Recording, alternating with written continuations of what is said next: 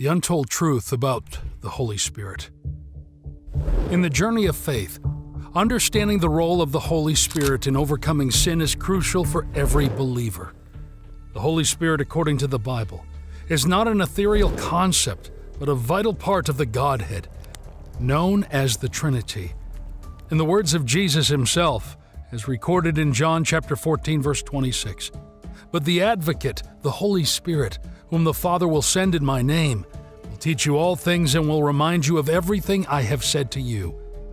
This passage reveals two essential truths: the Holy Spirit as a distinct personality within the Trinity, and the role he plays in guiding and confronting those who follow Christ. Who is the Holy Spirit? The Holy Spirit as part of the Trinity is considered as one God in three persons.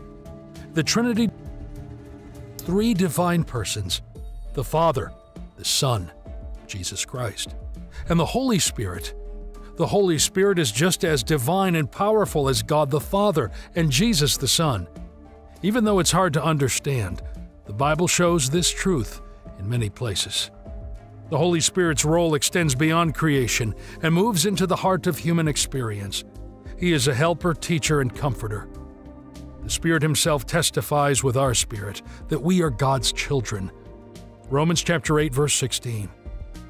The Holy Spirit also empowers us to live a life that pleases God, produces fruit such as love, joy, and peace.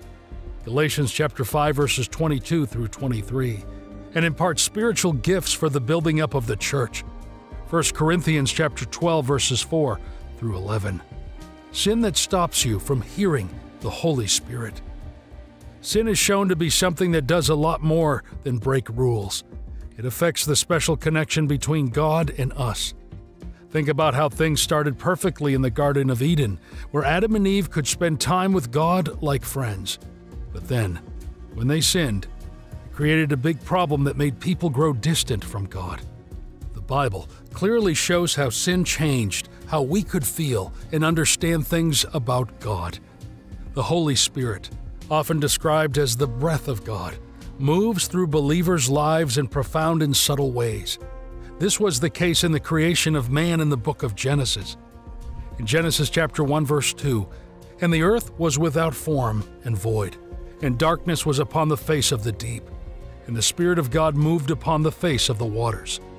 Right from the start, the Spirit of God was present, hovering over the formless void, which was a symbol of potential and divine influence, preparing to bring forth life in all its fullness. As the days of creation unfolded, God spoke the world into existence with His Word. Then, on the sixth day, something extraordinary happened. And God said, "Let us make man in our image, after our likeness." So God created man in His own image. In the image of God created He him. Male and female created He them. Genesis chapter 1, verses 26 through 27. Here we see a plural pronoun, us, which includes the Holy Spirit, indicates a collaborative act in the creation of humanity. The very inception of sin brought about an immediate barrier. When Adam and Eve ate from the tree of the knowledge of good and evil, which God had forbidden, the consequences were disastrous.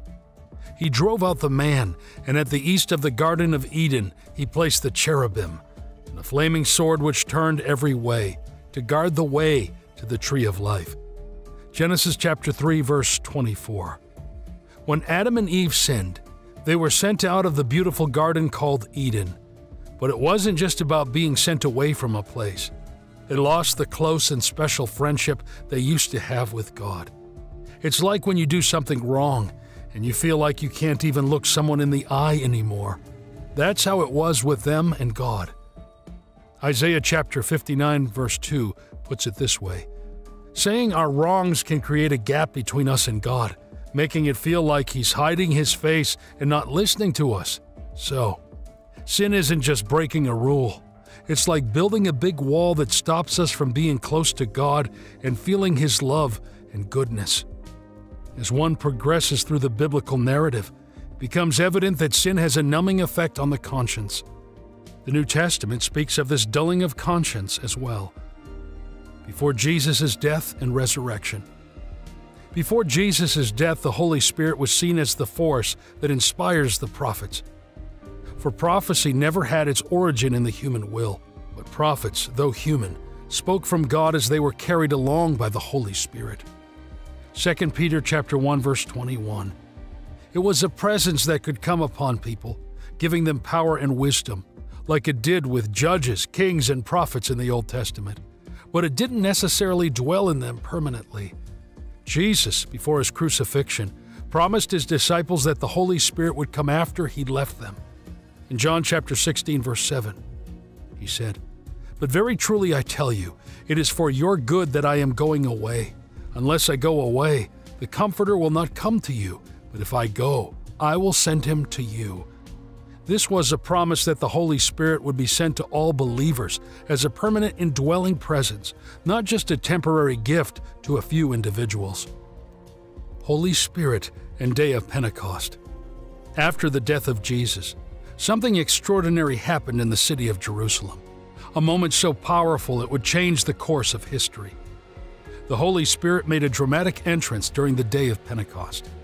Suddenly, a sound like the blowing of a violent wind came from heaven and filled the whole house where they were sitting. They saw what seemed to be tongues of fire that separated and came to rest on each of them. All of them were filled with the Holy Spirit and began to speak in other tongues as the Spirit enabled them. Acts chapter 2, verses 2 through 4. This event marked the church's beginning and the gospel spread through the believers' empowerment. It was only a short time after Jesus had ascended to heaven. His friends and followers were gathered together, as he had instructed them to wait in Jerusalem for a unique gift, the Holy Spirit.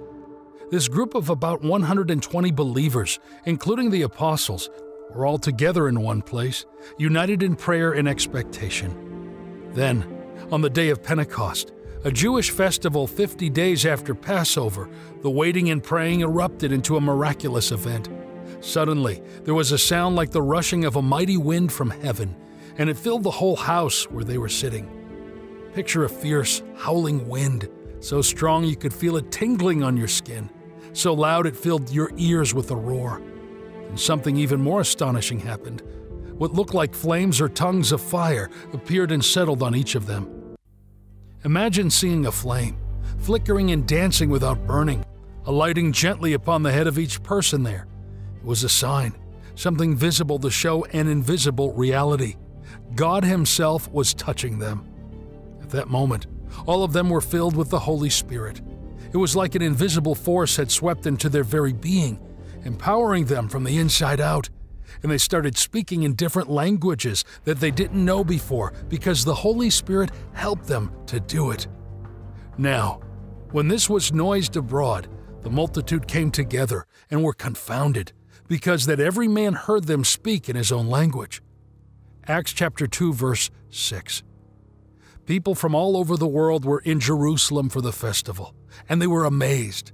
They each heard the believers speaking in their own native language. It was miraculous. They were declaring the wonders of God, sharing the powerful deeds He had done, and everyone could understand in their own tongue. It was as if a divine hand was knitting together the hearts of people from different nations through His supernatural event. Some people didn't take the believers seriously. They thought they were just acting foolish because they had too much wine. But Peter, who was one of Jesus' best friends, stood up with the rest of Jesus' special helpers, and he started talking to the crowd. He was really brave and spoke so everyone could understand him. He told them that this amazing thing that was happening was just like what Joel, a man who spoke God's words a long time ago, said would happen. "And it shall come to pass in the last days, saith God, I will pour out of my Spirit upon all flesh, and your sons and your daughters shall prophesy, and your young men shall see visions, and your old men shall dream dreams." Acts chapter 2, verse 17. Peter told them about Jesus, how He had been crucified and raised from the dead, and that God had made Him both Lord and Christ. The people were cut to the heart, deeply moved by the Holy Spirit's conviction, and they asked what they should do. Peter's response was clear: "Repent and be baptized every one of you in the name of Jesus Christ for the remission of sins, and ye shall receive the gift of the Holy Ghost." Acts chapter 2, verse 38. That day, about 3,000 people took Peter's message to heart, were baptized, and added to the group of believers. It was the beginning of a new community, a church empowered by the Holy Spirit. They started showing a new and powerful kind of love and generosity that attracted many more people to follow Jesus. This event, the empowerment of the Holy Spirit on the day of Pentecost, was the spark that ignited the early church's flame, which continues to burn across the world to this day. It demonstrated that God's presence and power had not been restricted to just one place or one person, but was poured out from all who would believe, a promise that holds true even now. The Holy Spirit is essential for living a life that pleases God. The Holy Spirit enables us to do what is right and avoid what is wrong. The Holy Spirit is also a seal to our relationship with God, guaranteeing our inheritance as children of God in future resurrection. Ephesians chapter 1 verses 13 through 14. When we consider how specific sins can prevent our ability to hear the Holy Spirit, it is crucial to understand that the Spirit communicates with a heart that is open, repentant, and aligned with God's will. Here's a breakdown of how certain sins can prevent that communication. Unconfessed sin. Biblical examples. In the book of Psalms, David talks about his own experience with unconfessed sin. He says, "When I kept silent, my bones wasted away through my groaning all day long." Psalm chapter 32, verse 3. David felt stuck in his spiritual life because he didn't admit his wrongdoing, and this bothered him inside. John writes, "If we confess our sins, He is faithful and just to forgive us our sins and to cleanse us from all unrighteousness." 1 John chapter 1, verse 9. Confession and repentance are the acts of turning away from sin and turning back to God, clearing the path for the Holy Spirit to speak to us. Pride. King Saul was a typical example of a king whose pride brought a barrier between him and God. In 1 Samuel 15, Saul directly disobeyed God by sparing the best of the Amalekites' livestock. When confronted by the prophet Samuel, Saul's initial denial revealed his prideful heart, ultimately leading to his rejection as king. The story illustrates how pride can lead to spiritual deafness. God opposes the proud, but shows favor to the humble. James chapter 4, verse 6. Pride can be in the way of listening to what the Holy Spirit wants to tell us. This happens because being too proud can make us think we are more important than we really are, and that we can do everything by ourselves. So, we end up believing that our own ideas are better than God's advice. Bitterness and unforgiveness.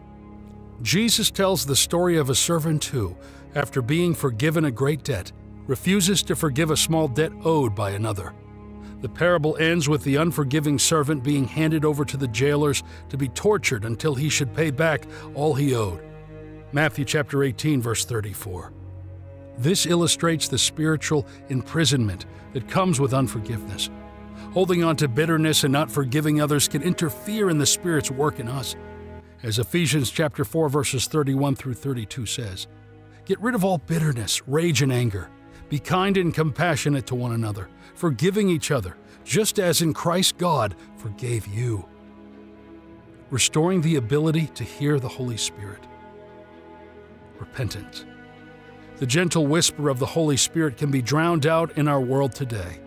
Restoring the ability to hear this divine guide often requires a return to the foundational principles of repentance, forgiveness, humility, obedience, and community. Repentance is a powerful act, not merely feeling sorry for wrongdoing, but a determined change in direction. Acts chapter 3, verse 19 says, "Repent then, turn to God, so that your sins may be wiped out, that times of refreshing may come from the Lord." This refreshing speaks to the restorative power of repentance. It cleanses the conscience and unblocks the channels to God. By acknowledging our sins and deciding to turn away from them, we effectively remove the debris that clogs our spiritual ears. Forgiveness. The pursuit of forgiveness is central to Christianity, rooted in the Lord's Prayer. Forgive us our debts, as we also have forgiven our debtors. Matthew chapter 6, verse 12. To hear the Holy Spirit, one must seek forgiveness from God for their sins, a divine reset that restores spiritual harmony. Moreover, Seeking forgiveness from those we have wronged is equally important, as it is written in Matthew chapter 5, verses 23 through 24. Therefore, if you are offering your gift at the altar and there remember that your brother or sister has something against you, leave your gift there in front of the altar. First go and be reconciled to them, then come and offer your gift. Reconciliation with others reduces the noise of guilt and conflict, making the voice of the Holy Spirit more discernible. Humility and obedience. Being humble is like having good soil where your ability to take in and grow from spiritual experiences can thrive. James chapter 4 verse 6 reminds us that God opposes the proud but shows favor to the humble. A humble person is more willing to follow directions, and when we do what we're told, we get better at hearing what God wants to tell us. My sheep listen to my voice. I know them, and they follow me. John chapter 10 verse 27. When we submit our wills to God's, we not only hear His voice more clearly, but are also empowered to follow it. Community and accountability. No believer is an island. We are called to live in community. Galatians chapter 6 verse 2 encourages believers to carry each other's burdens, and in the way you will fulfill the law of Christ.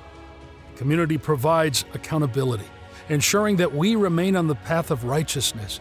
When we stray, a brother or sister in Christ can gently guide us back, ensuring that our spiritual lives remains unobstructed.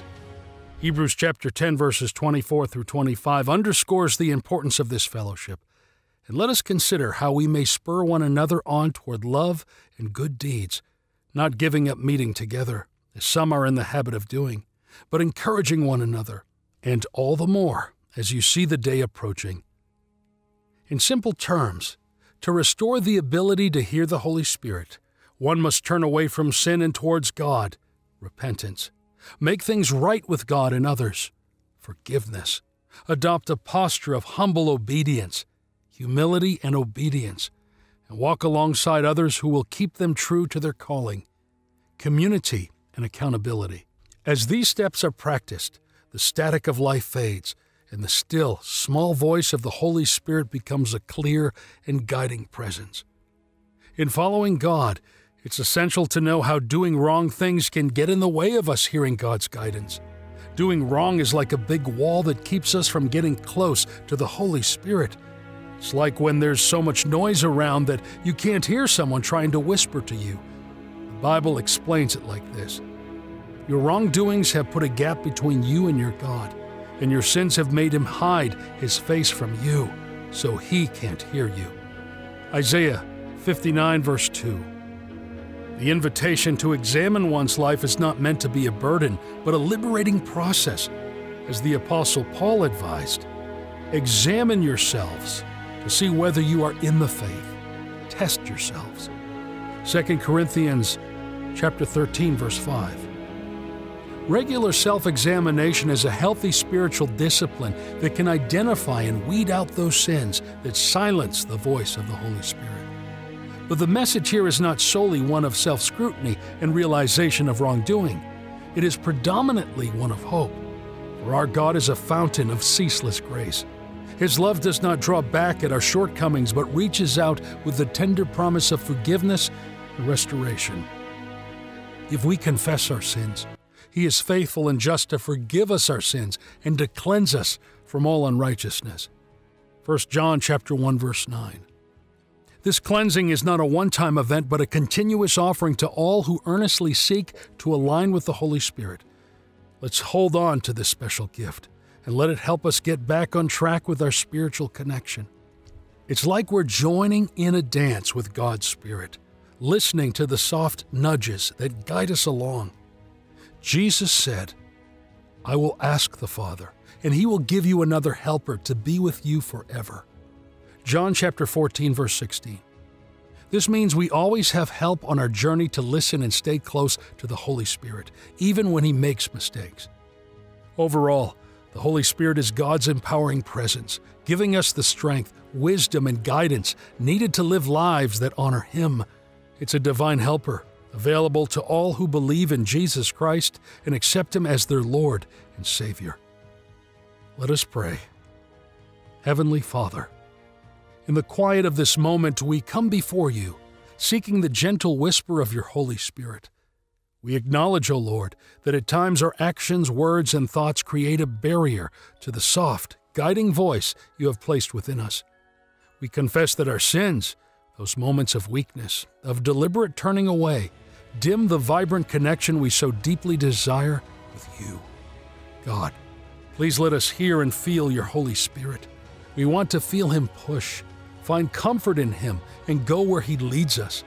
We know that when we mess up or get caught up in bad stuff, it makes it hard for us to feel and listen to the Holy Spirit. We are asking for your kindness to forgive us. Make our hearts clean and put us back on the right path. Help us to stop feeling guilty, to let go of our anger, to break down our pride, and to stop fooling ourselves. Instead, please give us the strength to be humble, to accept our wrongs, and to choose to live in the kindness of your love. Teach us to discern the difference between the noise of the world and the quiet counsel of the Holy Spirit. May we learn to still ourselves, to wait patiently for your guidance, and to act upon it with courage and faith. Holy Spirit, come and be a part of our lives again. Give us understanding, bring peace into our hearts, and give us the courage to live in a way that shows the kindness and caring of God. We are so grateful to you, God, for always being with us, for the special gift of your Spirit, and for your love that never gives up on us, even when we make mistakes. We ask for these things and find fresh hope in the wonderful name of Jesus. Amen.